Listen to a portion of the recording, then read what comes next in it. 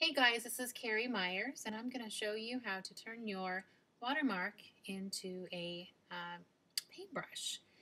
Makes it super easy to just stamp it on your image and then save for web. So I've got my image open. The next thing I'm going to do is go up to File and create a new Photoshop document. You don't need to name it, doesn't really matter. But what we do need to do is make sure that your background contents is set to transparent. And up here under width and height, you want to make sure it's set to pixels. And think about the size that you need. My watermark is copyright Carrie Myers Photography. So that's long and short. So I need to make sure that it's about 900 pixels wide and 300 pixels tall. Will give me enough space to do what I need to do.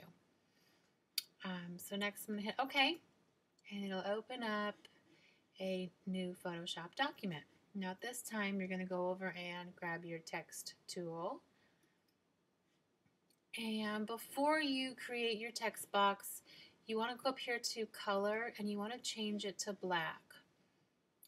Just for right now when you're creating the paintbrush.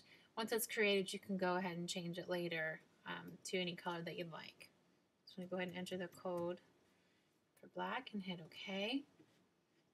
And then you want to pick the font that you want for your watermark. I'm just going to leave it at Century Gothic for now. Alright, then you're going to create your text box inside here and just type your text. The shortcut for copyright on a Mac is Option G.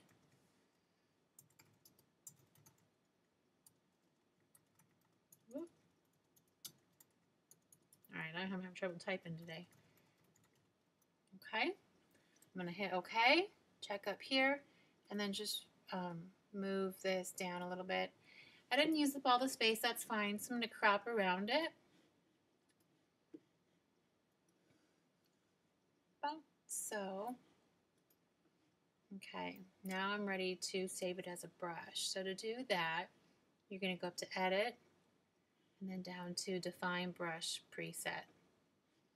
You want to go ahead and name your brush, KMP logo, KMP watermark, whatever you want to call it, and hit OK.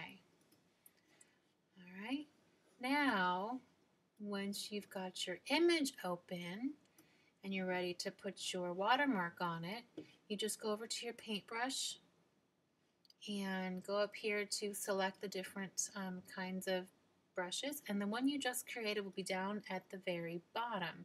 So you can select that paintbrush and it acts just like a paintbrush would. You can make it bigger or smaller. You can change the color of it.